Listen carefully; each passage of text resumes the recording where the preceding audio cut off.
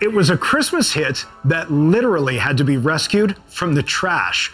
Hi, it's Drew, and this is the story behind Have Yourself a Merry Little Christmas. Behind the Christmas Hits with Drew Savage. It was written for Judy Garland's 1944 movie, Meet Me in St. Louis.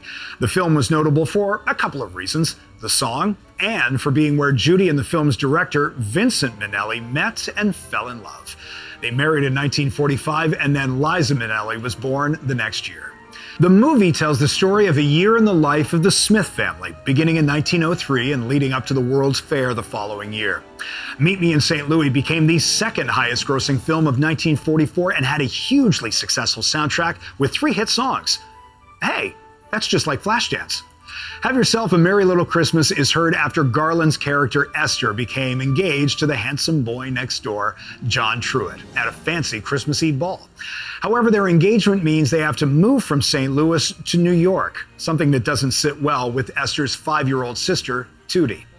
Songwriter Hugh Martin wrote a melody for the song, but threw it away after being unable to figure out what to do with it. And when I say threw it away, I mean in the trash, to be taken out by custodial staff. After telling his writing partner Ralph Blaine what he had done the next day, Blaine insisted they start going through trash cans right now, because that melody was too good to throw out. Blaine once told NPR, quote, "Thank the Lord we found it." That said, Judy Garland had some major problems with the original lyrics and actually refused to sing them. She thought they were far too sad and gloomy and needed some hope and optimism. Hugh Martin wrote in his biography, The Boy Next Door, that he refused to rewrite it and stood by the song as it was. That's when Garland's co-star Tom Drake came to Martin and said, "I think you'll be sorry if you don't do this." So Martin went home and wrote the version heard in the movie. How sad were those original lyrics? Well, the line, "Let your heart be light, next year all our troubles will be out of sight," was originally written as, "It may be your last, next year we may all be living in the past." There was a lot of pain in those original lyrics, something that wasn't often expressed in Christmas music back then.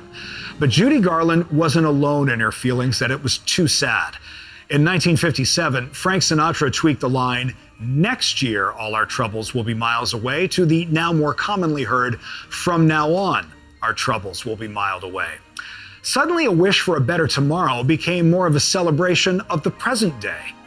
Depending on how the music is arranged, yes, you can still get melancholy feels, but any hint of the pain in Martin and Blaine's original lyrics was now gone. Ralph Blaine passed away in 1995. Martin lived until he was 96 in 2011, and he liked to keep up with who was recording new versions of their song every year.